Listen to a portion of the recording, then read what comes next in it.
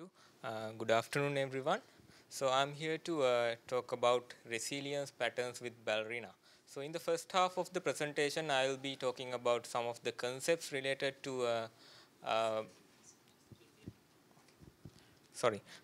In the first half of the presentation, I will be discussing some of the concepts related to resilience, and later on, I will look at how we can build resilient programs using Ballerina. So, how many of you have built resilient software? Okay, so only few. So let me start with a story. So this story is about a software developer called Bob. Uh, Bob works in the IT department of a popular bank. So one day his manager asked him to develop a mobile banking application. Okay, so this banking application should be capable of showing the recent transaction details as well as the account balances. This bank already got some services which provide these functionality. So, but those services are not exposed to the outside. So those are for internal operations. So if you want to develop a mobile application out of those services, it's just a matter of exposing them as APIs and consuming them. Okay, so it looks like a very simple task. Then Bob started to implement this application, but he found some issues. So time to time, these some of these legacy services give transient failures. Some of these services can only handle a moderate load. So if you expose these services into the rest of the world, they may easily get failed because when they are used internally, only handful of people are using those services at a particular time. But if you expose it to the outside, thousands of people are using it at the same time. So there's a high chance of a failure. So so even though there are failures happening in the service level, in these legacy services, we can't expose those errors directly back to the client. So you need to handle that gracefully.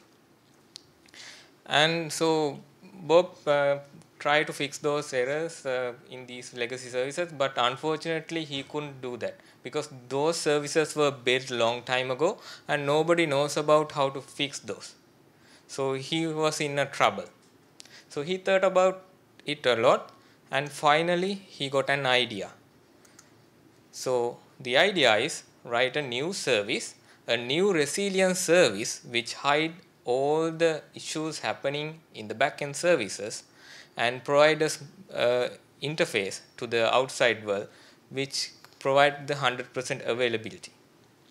So let's find out what resiliency is. This picture is taken from the most popular Android game, the Angry Bird. So here you can see there's a weapon called a slingshot or a catapult. So the slingshot has a rubber strip which you can pull it. So once you pull it and release it, the Angry Bird is getting released to the sky, and the the rubber strips of the slingshot come back to the original position. So the ability to come back to the original position or come back to the original form after being affected by some alteration is called resilience. So this is also called as recoverability. So then let's look at what resiliency means in software application.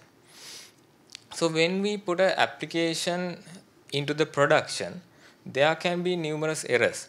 So sometimes part of the application might fail. Sometimes these applications take a long time to respond, and sometimes there can be even a complete failure. So the resilience in software application means the ability to recover from such incident and coming back to a working condition. So now let's look at the relationship between the reliability and resilience. IEEE says the reliability is the probability of failure-free software operation for a specified period of time in a specified environment. So that simply means 100% stable system operational all the time. So when we are designing software, we are mainly targeting on the reliability aspect. So we do whatever we can do to make the software bug free and reliable. But is that enough? So is that enough to just focus on the reliability aspect? It is not. So let's find out why it is not enough. So today almost all the systems are distributed systems. So we hardly see any system working in an isolated manner. Most systems are connected with different other systems to provide useful functionality. So these distributed systems has various complex interactions. So because of that, these network links are prone to failures. So it's hard to expect a 100% reliable network. So and also, so when we develop an application, we do various things to make it bug free. So we do functional testing, and we do load testing or stress testing to figure out the maximum load that a node can handle. And also we do a long running testing to figure out whether there will be issues when the software runs in the production for a long period of time. Failures like CPU spikes, memory leaks that can happen when the software runs in the production for a long time.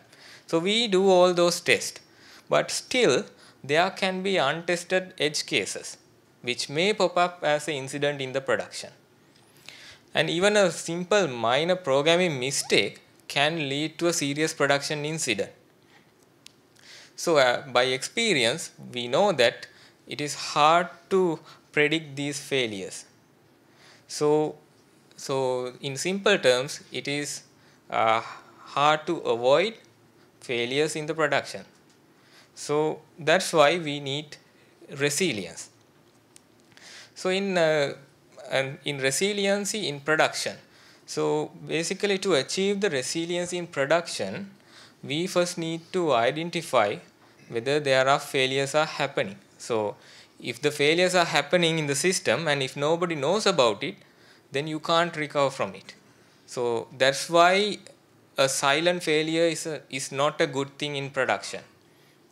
So we need monitoring. We need monitoring to detect failures and take actions against that. So so the ultimate goal of having resilience in production is you have to prevent the upstreams getting affected from the errors happening in the downstream. So those errors has to be handled gracefully at the service level without exposing them to the upstreams. So it's all about achieving availability of a production system.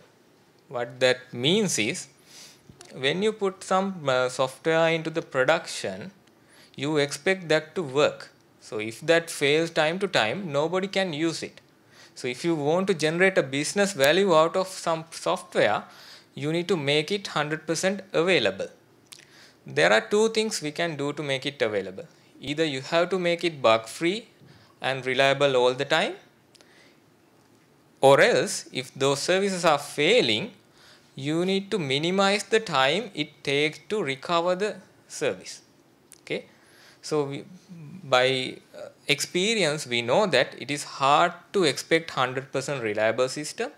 So in that case, what we can do is we can try to minimize the time it takes to recover from failures. So what does it mean for a user? So in the ideal case, user will experience 100% availability of the system. So he will see a smooth interface without any failures. But this ideal case is something hard to achieve. So in that case, the typical case is user will experience some degradation of the service in the form of maybe slowness in the system or some intermittent failures. So what does it mean for a developer? So as developers, when we are building software, we need to think about these failures. So we can't just rely on those networks. We can't believe that those networks will be 100% available and reliable. So when you are designing the software, we need to design the software thinking about those connection issues, slowness of the network, congested networks, various these issues into the consideration when we are designing the software. To achieve the resiliency, we have some set of patterns. So I am not going to talk about all of these patterns, but I have picked 4 of them and I am going to discuss about them. So those are bulkhead, retry, circuit breaker and timeout. So let's look at the bulkhead first. Okay, so when we are designing some software application, we need to identify components of the application that can operate without much interaction of the others. Okay, so if we can identify such different components, if a failure happens in a particular component, the rest of the stuff will still work. So in that case, you will get the chance to prevent cascading failures. The cascading failures means if one component fails, as a reaction of that, another one fails. And again another one fails. So we can prevent that chain of failures if we can design the software in this manner. Okay, so the other advantage is if you can implement the bulkhead pattern, you will get a chance to expose service in different service level agreements. You can give some different levels of service level agreements to your consumers. So I will be talking about that little bit more on the later slides. So let me move on to the next pattern. The next pattern is retry. I am pretty sure that everyone can identify this picture, who is in this picture. So this is Thomas Alva Edison, who invented the light bulb. So while he is trying to implement this light bulb, he has failed several thousands of attempts, but he never gave up. He tried several thousands of attempts and finally he invented the light bulb. So same thing is there in the software. So some of the failures happening in the software applications are transient failures. So those transient failures are not an uncommon thing. So these failures can recover by itself. So if you see such failure, there are 3 things we can do. The first thing is, if you are sure about that this is something that is not recoverable, you can cancel this request, and you can take some other action. You may send to some other party. Okay. So then the next one is retry. So if you think that is something recoverable, then you can try another attempt. That may end up with a success, or that may fail too. So you can do another retry, but you can't retry forever as Thomas Alva Edison did. So you have to retry for some time, and then you need to stop it after some degree. So then the next one is retrying with a delay. So if you are retrying the service invocation immediately after a failure, there's a high chance of getting that fail too, because so if a failure happens, that the service might be overloaded or in some kind of a state where it can't handle that request. So if you immediately try it again, then there's a high chance of failing it again. So what we can do is, we can give a graceful time period for service to recover by itself. So that is what we can do with retrying with a delay. So we have a pause between several retries. Okay. So then the next pattern is timeout. So time to time, some of the services may take a longer time to respond, but your client is expecting the response in a quick time. So let's say the backend takes 2 minutes to respond at some point, and your client is expecting the response within 1 minute. So if you send a request to that backend, and if you are waiting forever, to get the response, you won't be able to preserve the responsiveness to this client. So instead of that, what you can do is, without waiting forever, you can wait for some time. If you get the response, then you can send it to the client. If you are not getting the response on time, you can take some other action, like you can send it to some other service, or you may cancel it. So in that way, you can preserve the responsiveness to the client. So irrespective of what is happening in these backend services, the client will experience a responsiveness without any issues. So in that case, we can prevent waiting forever and preserve the responsiveness. Okay, so the next pattern is circuit breaker. I'm pretty sure everyone is aware of what is a circuit breaker.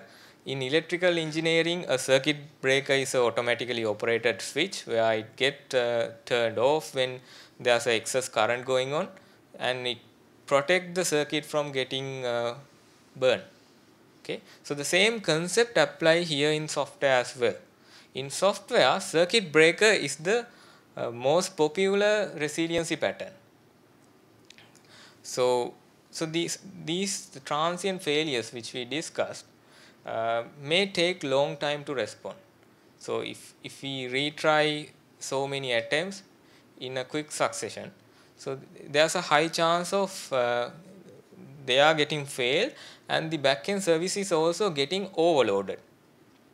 Okay, so if you keep retrying, the backend services might get overloaded. So what we can do is, we can retry up to a certain level, and then we can cut off the circuit at some point. So the subsequent request we are getting from the client is getting dropped at the circuit breaker level. Okay, so in the circuit breaker, there are 3 states. So if everything is happening smoothly, the circuit will be in the closed state. Okay, so if nothing is failing, the circuit will be in the closed state. In let's say one request get failed, so still the circuit will be in closed state until it reaches certain threshold value. So until it reaches a certain threshold for failures, the circuit will be in the closed state, so the request will go through the circuit breaker. So once it is reached the threshold, the state will be moved to the open state. Okay, so when it is in open state, all the requests coming into that circuit breaker is getting dropped at that level. So the circuit breaker will not try to send requests through that circuit breaker, so it is getting dropped. So the circuit will be in the open state for a while. So after that time period expires, the state of the circuit will be moved to something called half open. So when it is at half open, the next request will go to the circuit breaker and it will send to the back end. Then if it is ended up with a success, the state of the circuit will be moved back to the closed state. If again that request fails, the circuit will be moved back to the open state. So those are the state in the circuit breaker. Okay. So what I already discussed was about general concept related to resiliency. So now let's look at how we can do resiliency with Ballerina. Okay. So as we know, Ballerina is designed to simplify the programs with network interactions. So since we are targeting mainly about the network interactions, resiliency plays a key role. So we have built-in functionality to implement each of these resiliency patterns. So what I'm going to do now is I'm going back to the story and see how we can implement different resiliency patterns in that story. Okay. So this is the design which Bob came up with. So here you can see in the right hand side there are 2 legacy services, the account balance service and the account history service. Those are the the legacy services already available in the bank, and in front you have the mobile application. So in between those two we have the banking service. So banking service is the one which we are going to implement using Ballerina. Okay. So here, out of those two backend legacy services, account balance service gives lot of issues. It has transient network failures. Sometimes it takes a long time to respond, and it can only handle a moderate load. So the resiliency need to be implemented around that backend service. So this is the backend service implemented in Ballerina.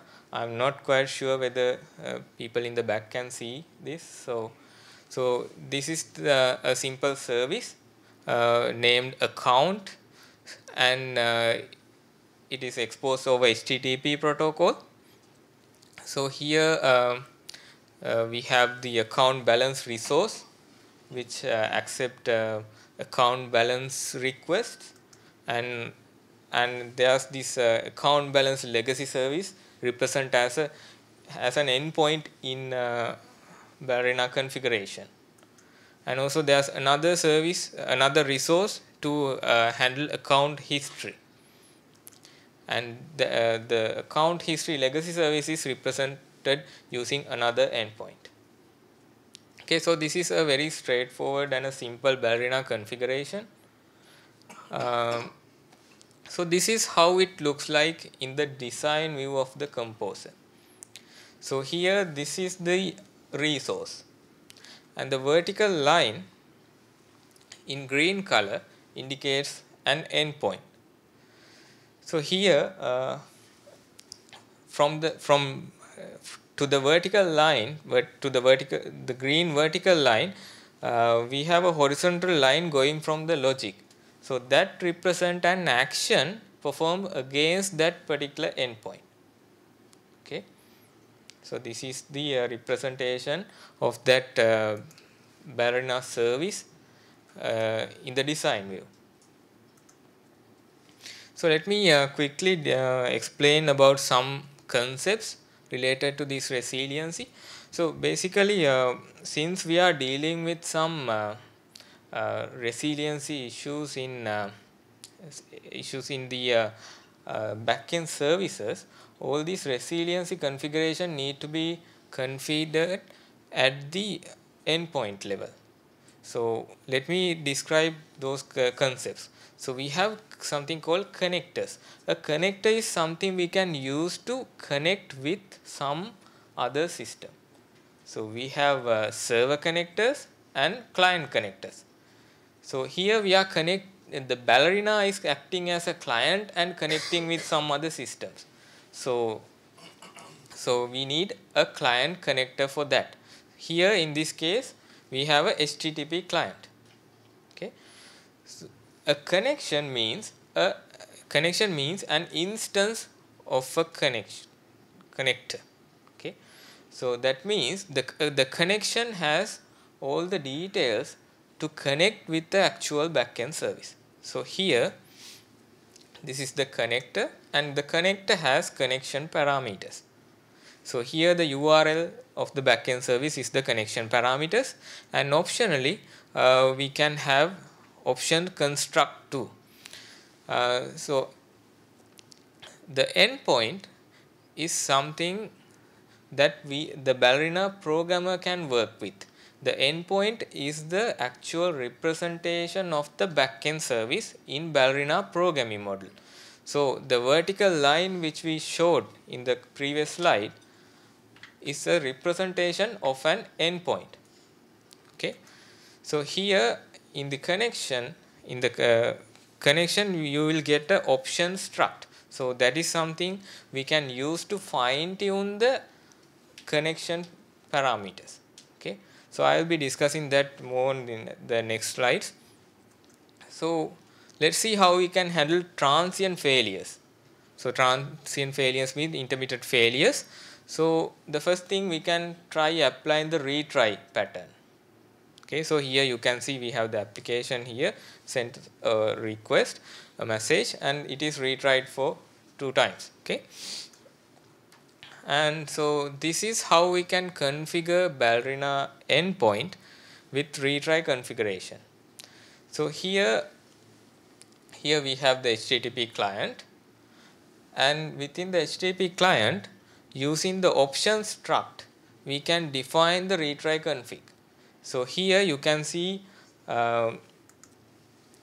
we have set the retry count to 3 and with the duration of 100 milliseconds. Okay, so this is a simple configuration you can do at the endpoint level. So moving on to next, we can configure timeouts. So in the timeout pattern, simply configured again using the option struct. So here you can define the endpoint timeout within the struct. So this endpoint timeout is set to 30 seconds here. Okay, so now let's see how we can protect the backend services getting overloaded. For that, we can apply the circuit breaker pattern. So unlike in previous two cases, we used option struct to configure different parameters like timeout and the retry configuration. In here, the HTTP client is getting decorated with another connector called the circuit breaker. So we have the base connector as HTTP client, and it is getting decorated. This is the base connector, and it is getting decorated with the circuit breaker connector. So likewise, we can decorate the base connector in a chain. Okay, so here the decorated connector, the circuit breaker, has its own option struct. So using its own option struct, we can configure the retries before getting its suspension and the suspension duration. So these parameters belong to the circuit breaker. Okay. So next, let's see. We look at how we can apply different resiliency patterns at the endpoint level. Now let's see how we can apply all those together. Okay. So here we have applied circuit breaker, retry, and timeout, all these patterns together. So in the outermost connector, you have the circuit breaker, and the circuit breaker has its own option struct to configure the threshold values. And then within the HTTP client connector, you will get how the option struct with configuration for retry configuration and the endpoint timeout configuration. So this is how we can configure all these patterns together.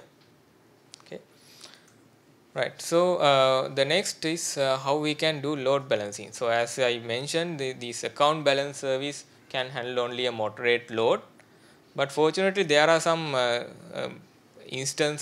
multiple instances of these account balance services. So Bob decided to route the traffic in a random manner using this Ballerina service with different nodes. Okay, so this is how it looks like in the Ballerina configuration. Here we have another decorator connector called HTTP load balancer. Within the HTTP load balancer, you can have one or more HTTP client. So basically, what HTTP load balancer connector does, it load balancing between whatever the child connectors it has according to some algorithm. Okay, so right now it is only round robin algorithm is supported. Okay, so as we know, in a software project, usually requirements get changed. So Bob got another requirement from the manager. So bank has normal customers, regular customers, as well as priority customers. So he was asked to provide a zero downtime service to these priority customers. Okay. To provide a zero downtimes to the priority customers, so you need to have a really stable service. So fortunately, Bob found that out of the several nodes available in the system, there's one particular service which is reliable, kind of reliable compared to the others. So what he did was he decided to route all the traffic coming from priority customers into that particular service, and rest of the traffic is routed to the other nodes. So here's how you can do it with Ballerina.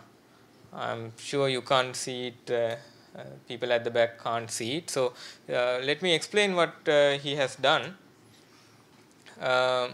So to represent the backend service which got transient failures and the reliable service, we have two different endpoint representations, okay, at the Ballerina service level.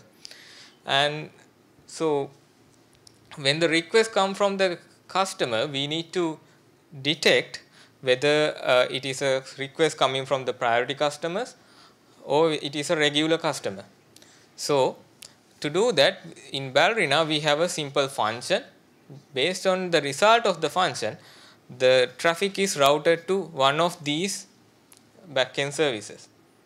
Okay, so it's nothing related to endpoint configuration, but it's a simple Ballerina logic which decide the where to route the traffic. So this is how you can achieve different quality of services using a simple Ballerina service. So here you can see all these resiliency stuff are configured at the endpoint level. That is mainly because we are dealing with some backend service. So there are two ways you can configure this resilience stuff. One is using these option structs, and the other one is using some decorator connector. So if we want to introduce a new resiliency pattern, it's just a matter of writing a new decorator connector and wrapping a base connector with it. So in that way we can write more and more resiliency patterns with Ballerina. So all these decorator connectors are written by the Ballerina programming language itself. Okay, so that's all I plan to cover in this session. So if you have questions, I can take one or two. I think I'm running late.